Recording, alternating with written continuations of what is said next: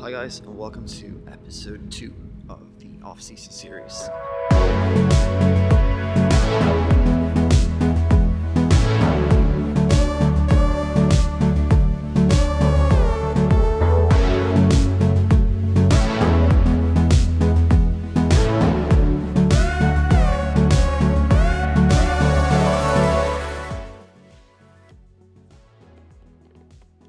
Alright, so welcome to episode 2 of the off-season series. Today it's Tuesday the 15th of November. The last time I saw you was Saturday, so about 3-4 days ago. So I traveled to my parents on Saturday evening. I spent Saturday and Sunday there, and then on Sunday I went back home here to Trollhättan. Monday was just work, so today has just been the same, basically work from 6 to 3. Came back home, edited the final pieces of the episode 1, and right now I just wanted to go out for a walk and get a bit warm because I'm gonna do a lower body session here at home, about 20-30 minutes in total. I don't want to go to the gym yet because I don't feel like I have to, because the first few sessions is just gonna be body weight anyway, and I can do that at home. And then after I've done the lower body session, we'll head into the goal setting, which I mentioned in the previous episode. So that's it really. Gonna get into training mode. Access granted.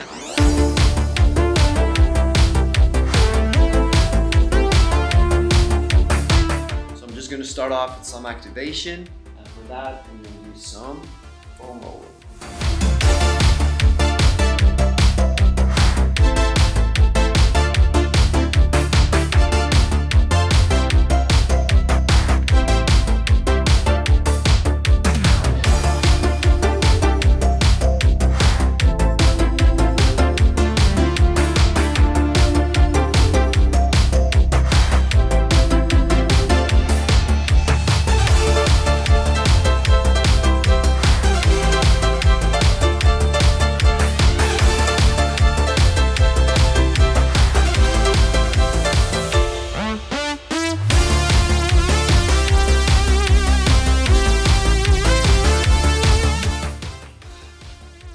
Okay guys, I think we're ready to go.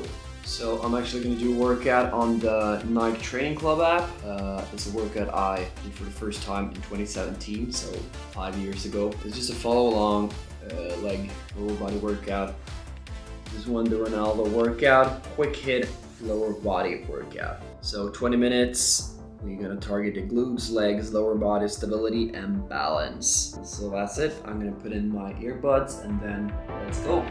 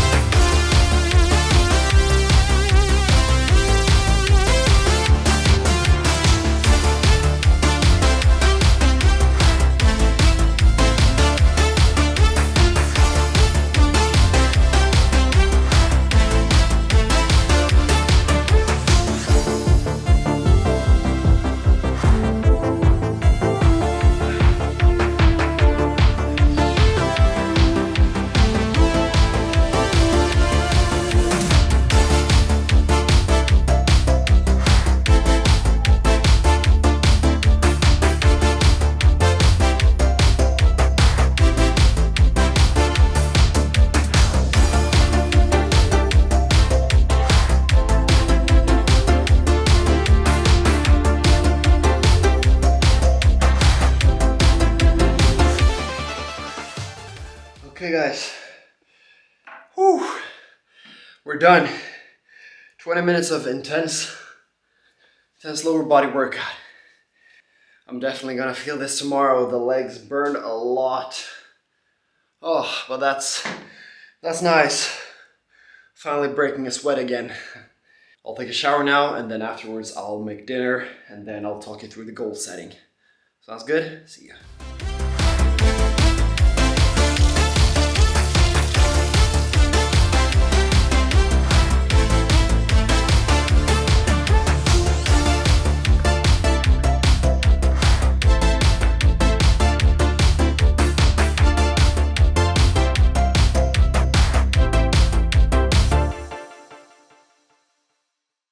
Okay, so I had a quick shower and a dinner. So I'm just briefly gonna cover the goals that I set. So step one is really to decide what your end goal is. It could be play for your national team, could be play in the Champions League, win a Premier League, play for your favorite team, whatever it is. Just make sure it's an end goal that you're motivated by. I picked that I want to progress up to the next level. And that in Sweden it is Superettan or Allsvenskan, or it could be overseas.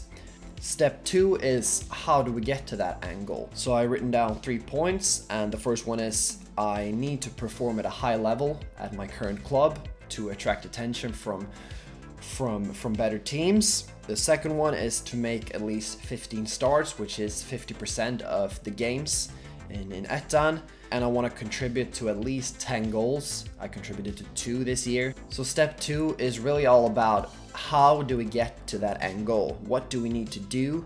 In step 2, the goals that I said are uncontrollable goals.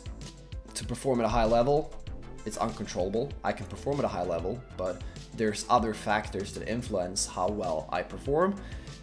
Make at least 15 starts. I don't pick the starting 11. The only thing I can do is perform in training and perform in games and just hope that the coach picks me for the starting 11. And contribute to at least 10 goals, that is goals or assists. I can't control that either.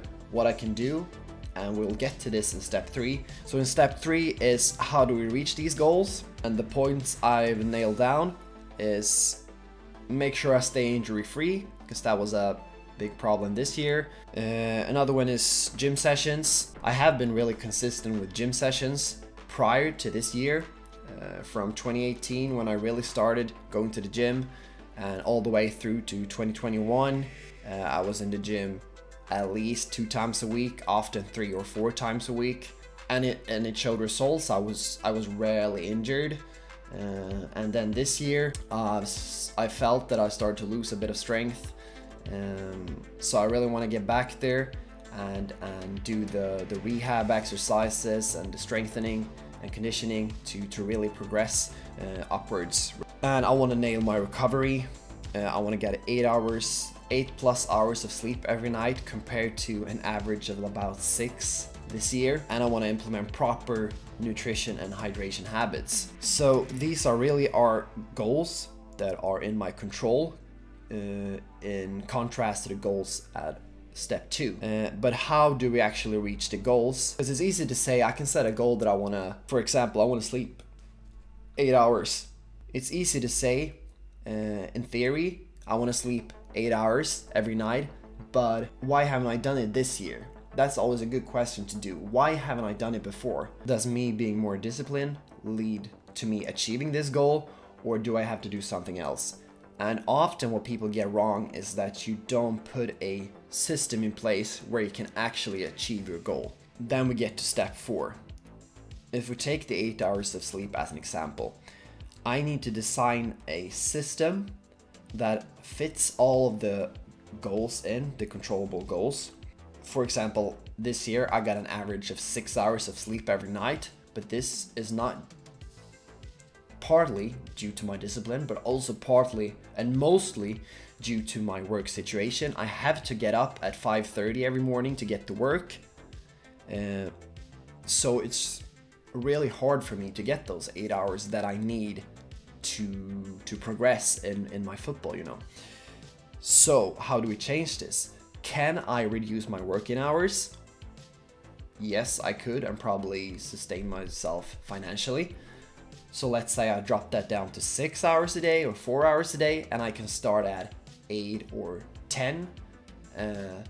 Now suddenly it becomes so much easier for me to consistently, maybe not every night, but more consistently get 8 hours of sleep every night. So this is just one example of how you can design your life and build a system that makes it much easier for you to achieve the goals. It's important to work hard, but I guess you've heard it's also really important to work smart. And this is really what working smart means. And step 5 is really when you have built the system, and you should put some thought into this. Then follow the system. Here's where the hard work comes in. You do the smart work to set up the system, but then the hard work is actually following the system and being disciplined and having faith in that this system is gonna provide you with long-term results. You don't have to overcomplicate it, don't overthink it, but this is really the 5 steps that I think you can go through. If you have other ideas, I'm happy to hear them. I'm definitely not an expert in goal setting. I'm not a psychologist or something like that, but this is a framework that works for me. Let me know what works for you. I'm interested in hearing that as well. But that's it really. That's the framework I use. So step 1, you decide your end goal, a compass that motivates you to keep going. And then step 2 is how do we get to this end goal? What do I need to do where I'm at right now to get to there? Step 3 is creating controllable goals to achieve these uncontrollable goals in step 2. Step 4 is design a system or design your life to more easily achieve these goals. Be smart with what you do. And then step 5 is follow the system, have faith in it, and just work hard. That's it. If you do this, I guarantee you'll make progress. I can't tell you will reach your goal because it's impossible to say. But if you do this, I guarantee you have a much better shot at doing it. So that's it really for this episode 2. As I said, if you want a longer breakdown of goal setting, I can try to make a longer video where I explain it in more detail. But otherwise, that's it for this episode, and I'll see you in the next one, guys. Take care.